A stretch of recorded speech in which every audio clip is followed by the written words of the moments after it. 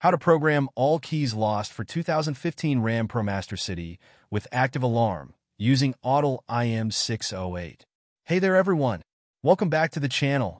If you're into mastering automobile diagnostics, you're in the right place. Before we dive into this important guide, please take a moment to hit that subscribe button and ring the bell so you never miss a video. And if you find this information useful, show some love by clicking the super thanks button. Now let's get right into it. So, you've got a 2015 Ram ProMaster City, and you're dealing with the dreaded all keys lost situation, and oh, let's not forget about that active alarm and locked BCM body control module. I know it sounds like a lot, but don't worry, I've got your back with a detailed solution. Now, here's the deal. If you're trying to program all keys lost on a 2015 Ram ProMaster City with an active alarm, you'll face a unique challenge. The Autel IM608 can easily handle the task, but there's a catch. If the BCM is locked due to the alarm being active, that's a whole different ballgame. When the alarm is triggered, the BCM gets locked, and no programming can happen directly via OBD. You might be wondering, what does the IM608 do in this case? Well, when there's no alarm, it can get the job done through OBD.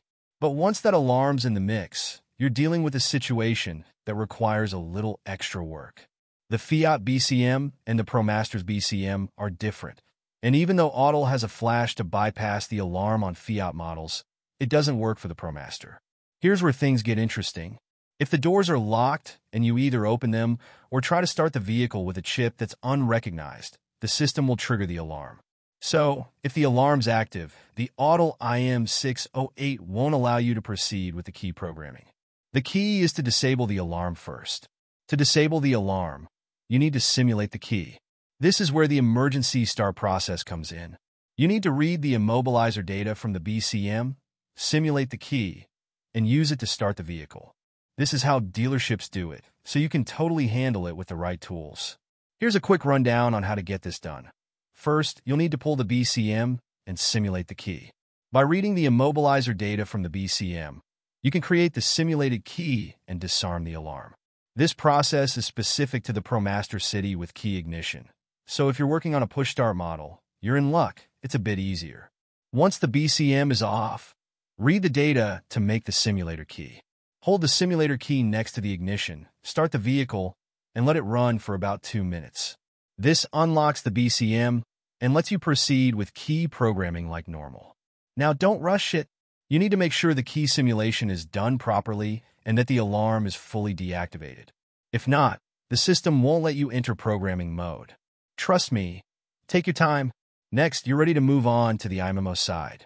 Open up the All Keys Lost menu, select the process, and Autel will show you the wiring diagrams for the BCM. There are 4 BCM options that you'll need to choose from. A quick note, when you're working with the BCM, be sure not to split any connections. Use the resistor it asks for. Trust me, it makes all the difference. I had to grab a 10 ohm resistor to get things working. Once you're connected to the car and Autel has loaded the diagram, you're locked in. No backing out now, so you'll need to complete the rest of the process without interruption. Oh, and here's another key tip. You'll need an APB112 and a test key. Theoretically, after you create the key file, you can use the simulator and test key to drive around without issue. But don't skip this step, as it's crucial to the success of the process. And that's how you do it. For your 2015 ProMaster City with all keys lost, locked BCM, and active alarm, this is the method that will get you up and running. It may seem complex, but take it step by step, and you'll be able to handle it like a pro. Thanks for sticking with me all the way to the end.